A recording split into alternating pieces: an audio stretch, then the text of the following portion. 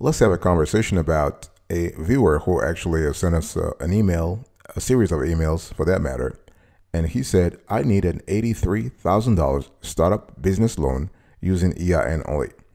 I'm a new LLC. I have no revenue yet, but the sector is fantastic. I'm actually in a sector that has a great opportunity. My FICO score is 692, so I need help. So in today's conversation, we are going to cover the whole thing and really help this viewer actually get his $83,000 startup business loan using EIN only. And viewers, you are also welcome to participate, to actually pitch in. So I want you to stick around till the end of today's conversation.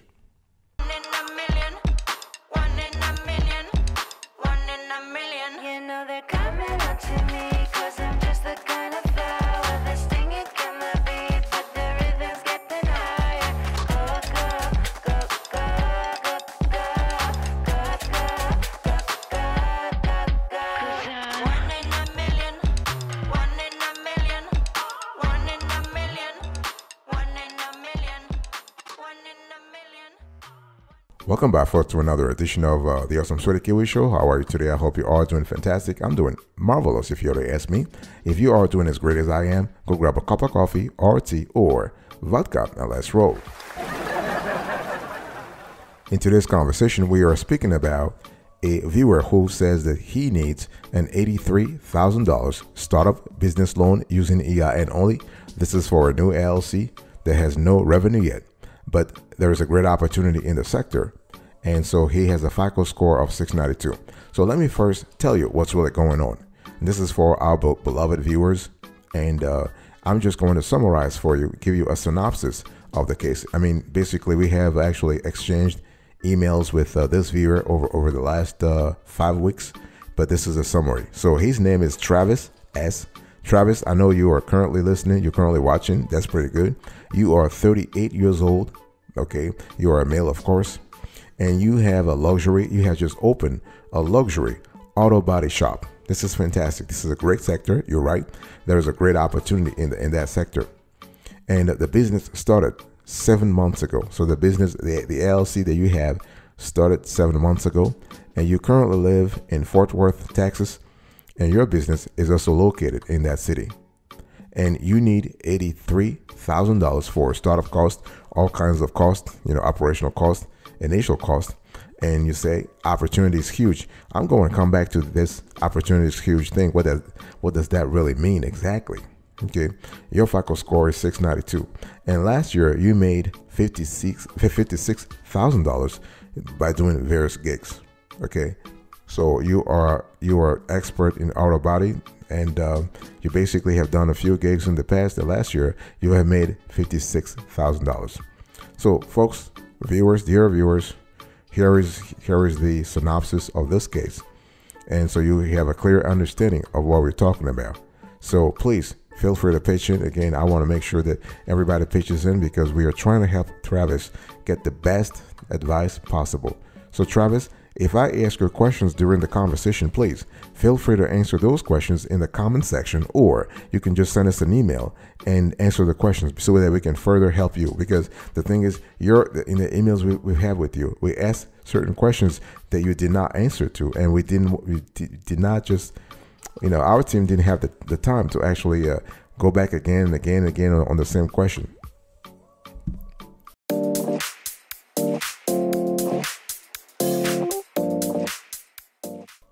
First things first, Travis, son, the thing here is that you need to understand the requirements for an EIN only startup business loan. And based on our conversations with you, we think you do not understand. See, a lot of folks love the idea of an EIN only business loan, especially for a new business, but they have no idea. They haven't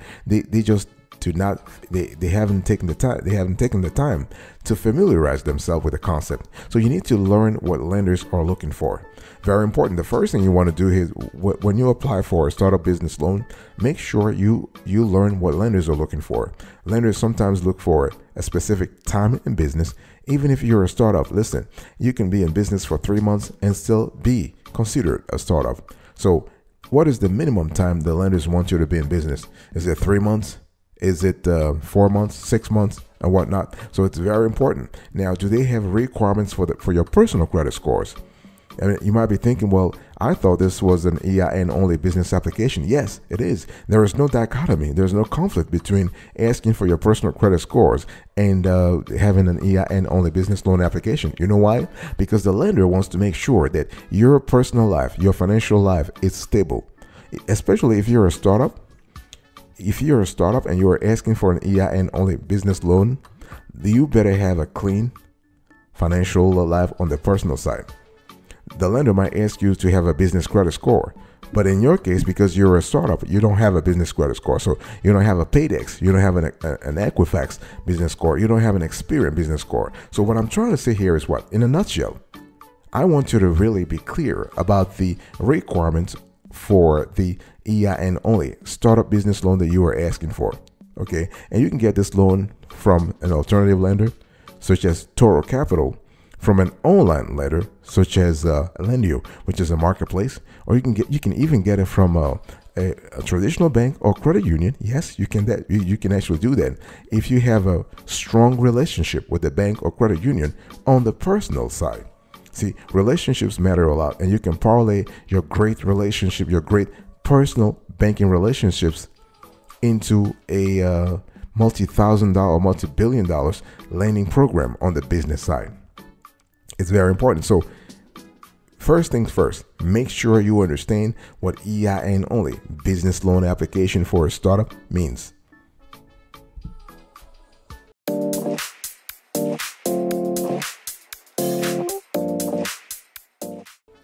And son, I want you to be careful here.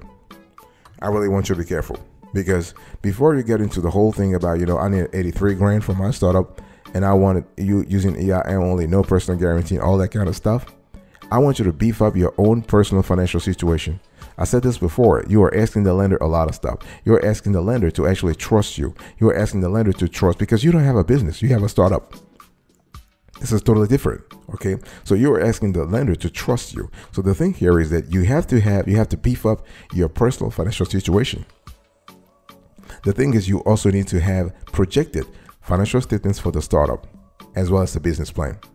So you have to do two things. You have to take care of your personal situation, your financial situation, but you also have to take care of your business's projected financial statements and business plan. So the whole thing we're talking about here is what we want to make sure that you put forward your cash flow position at the personal level. So when I say personal financial position, I just means that you have to explain to the lender that you are stable cash wise. Your cash inflows are more than your cash outflows on the personal level. When we talk about personal financial position, we also have to talk about your credit score personally. Okay. The thing is, understand me well. When I'm talking about your FICO score versus EIN, there is no contradiction. There is no dichotomy here.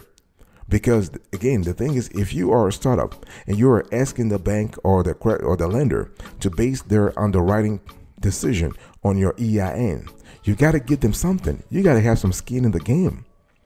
So you got to have a polished financial position on the personal level, and part of that financial position is your credit score. They're not basing their decision on your credit score, but it is part of a whole compendium of things that they look at to make sure that they are in right hands, that your business is in the right hand. Okay. But on the business side, you need to project an air of assurance, an air of optimism. This is why you need to have projected financial statements, projected income statement, projected balance sheet, projected cash flow statements.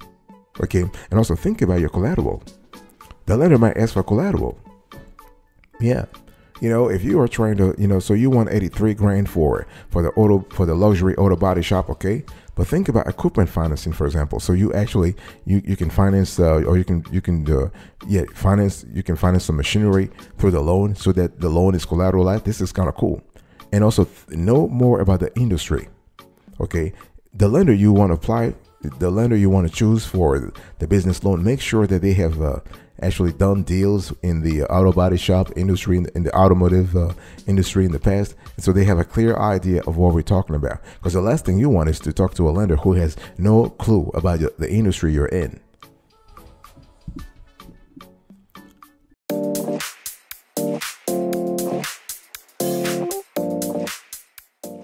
Solution idea number 1. Travis, son, what I want you to do right now is to decide what type of loan you need to fund your auto body shop, your luxury auto body shop. What kind of loan are you looking for? This is quite essential. We got to go back to the origins here. Let's go back to the origins. Okay. The thing is, if you want to finance, let's say you want to finance a large purchase or a business expansion for your auto body shop, you can go for a traditional term loan, right? Those are lump sums that you pay back over time with interest and often have high borrowing maximum. So you can get like $250,000. I mean, the good thing is you're looking for only 83 grand. So this is kind of cool already. I mean, that your amount is not really that high. When we talk about business loans, 83 grand is not really that high. So this is really good. So you got to be clear about what type of loan you need. Now, if you need funds for day-to-day expenses, business lines of credit, or a flexible kind of financing that lets you tap into funding as soon as you need it. If you want to cover expenses, let's say you need to cover payroll expenses or unexpected repairs, this is kind of cool. Okay. Again, right now, you were making $56,000. That's what you made last year running various gigs, but that's money you are just doing on the side. But this is nothing in comparison to the shop that you just opened, especially luxury auto body shop. Now, if you are looking to fund your specific startup operations, then what you want to do is you want to think about the best option for you. Maybe a business credit card could be better, or a personal loan could be better. Okay. So the thing is, maybe you don't have the ability to get an EIN only business loan right now, but you can definitely if you do things properly. So what I'm trying to say here is that solution idea number 1, decide what type of loan you need to fund your business.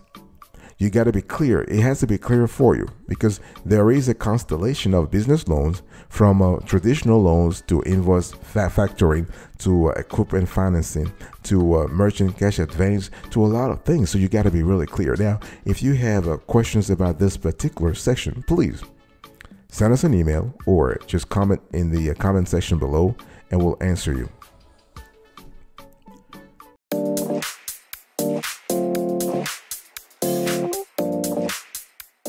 Solution idea number 2.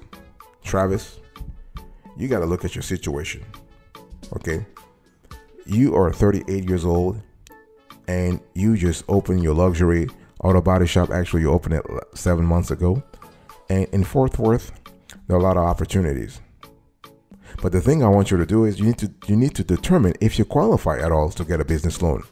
Because the thing here is that you didn't tell us anything about, whether or not your business was legit, because you just said, I need to start a business loan. But my question is your business legit? Have you filed all the paperwork necessary to legitimize your business?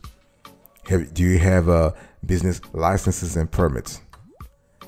Do you have an EIN to start with? Do you have basically, do you have a business plan? Do you have business financials? Those are really important. Okay. Do you have articles of incorporation if you have an S Corp or C Corp? Or do you have articles of organization if you have an LLC or a partnership? So my thing is, you have to really look at those things very clearly to know whether or not your business qualifies for a business loan in the first place. And also in terms of your personal credit score.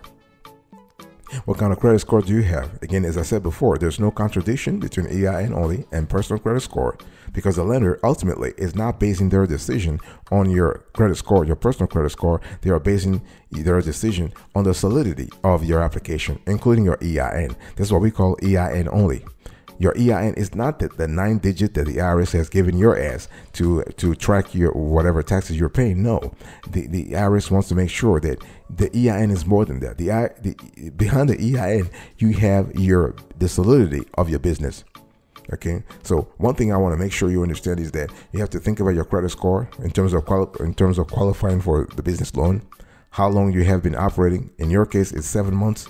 So make sure that the 7 months are amenable to the business lender that you want to apply at.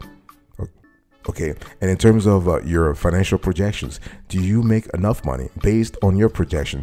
Do you anticipate to generate enough revenue to pay back the loan? Because it's not just about people just walk around and say, you know, I need a loan, I need a $87,000 loan, I need a $100,000 loan, I need a $1 million loan. The question is, are you in a position to repay the loan? And this is a very simple question. Don't you try to razzle dazzle me with like, hey, you know, if I make sales, you know, what if scenarios, if I make those sales, then I can qualify. No. You know, if you are in a position to repay the loan, because you have said that the sector is a great opportunity. I'll be right back right after this. Don't go anywhere.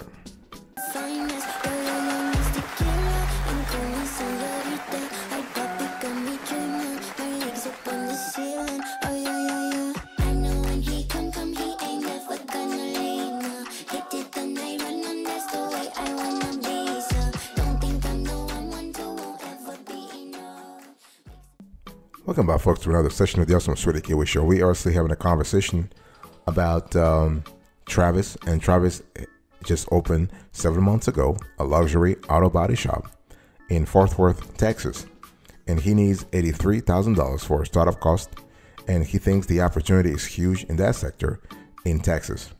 So, solution idea number 3, Travis, you need to determine what payments you can afford. Yeah, I just mentioned that in the last section, but in this section, I really want to dig a little deeper. Why? Because the thing is, when we speak about getting a startup business loan, you got to think about how you're going to budget the repayment, because you are going to have to repay the loan, of course, but you're going to have other expenses in the meantime. You're going to have, so your cash outflows will be diverse. And in addition to that, what if you don't generate enough revenue to cover the expenses? Where are you going to get the cash? So this is the kind of analysis I want you to get into for real. So you have a clear idea. What are the risks of you looking for an $83,000 startup business loan? Would you be able to still do your gigs, your personal gigs on the side, and generate revenue and generate some kind of cash to allow you to live? If yes, that's kind of fine, okay? Because one thing you didn't mention in your email is that I don't know if you're married or you have children, because those are additional sources of expenses. So you got to think holistically here, okay? So in determining what payments you can afford, you have to look at your personal cash flow position, your projected cash flows on the business side, okay? And you need to decide whether and how you want to collateralize the loan. But if you have to collateralize the loan, are you going to take your existing personal assets, or are you going to actually collateralize the loan by buying equipment for the business? In other words, you buy assets, the business assets, and you use loans to actually finance the whole transaction. We would go with the option number 2, the latter option. But my point in general is what? It's just that if you want to determine the affordability of the payments, you need to make sure that you always go for the worst case scenario. Meaning what? What if you don't make a sale? What if your revenue actually dropped by 50%, 75%? How are you going to survive? How are you going to repay the loan? So this is what we call worst case scenario analysis. And this is really important, because if you can cover the worst case, then everything else is fine.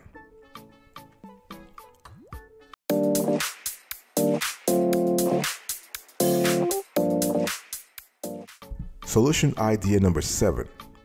You need to actually do a little bit of digging here. What I'm trying to say here is that don't go for one lender. Travis, the thing is, you want an $83,000 startup business loan. You need to look at a constellation of lenders, small business lenders, and in this category, you have to look at banks. You got to look at credit unions. You got to look at those banks and credit unions at the national level, but also at the local level. Maybe in Fort Worth, do you have some banks in the area? This is important, okay? And the thing is, you have to understand is that A business loan from a bank works in a specific way, and because banks, for instance, want you to be in business for at least 2 years. You need to have good credit, and you don't need cash fast, which means what? Banks are very, very risk averse. The same thing is true for credit unions, most of them. And if you want to try micro lenders, for example, they will want you to have at least good credit, or you're a new business. But the thing with micro lenders is that they don't give a lot of cash. I mean, their cash is very, very small. I mean, giving you 25 grand or 40 grand or 30 grand. In our view, this is a little small. But the thing is, just make sure that you look at the constellation of lenders. So I've talked about traditional lenders. I've spoken about online lenders. I've spoken about micro lenders. I've spoken about alternative lenders. And in your case here, you want to look for an alternative lender or an online lender. Someone like Toro Capital, someone like Bress Financial Group, an institution like Lendio, which is a marketplace. So this is where the juice can come from you. The juice can come for you. All right. So the thing is, don't forget that you have to apply. So once you find the right business lender for you, apply, and preferably make sure you have a series of conversations over the phone or at the branch before you apply, so they can ask you anything they have for you, and be ready to have things like business loan proposal, business plan. Okay, there is a distinction to have between a business plan and a business loan proposal. Very important. Make sure you have your EIN. Make sure that you have all your business licenses and permits. Everything must be actually updated, must be current, if you want to qualify for a startup business loan using EIN only.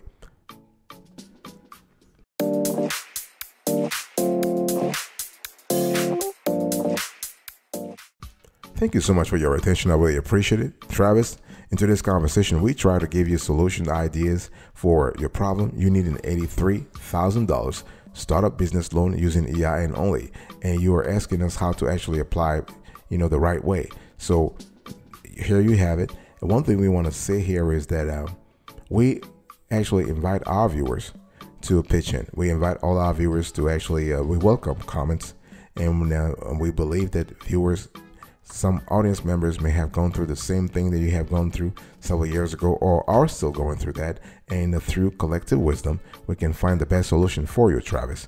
Thank you so much for your attention. I really appreciate it. I'll speak to you another time. But until then, remember, stay marvelous.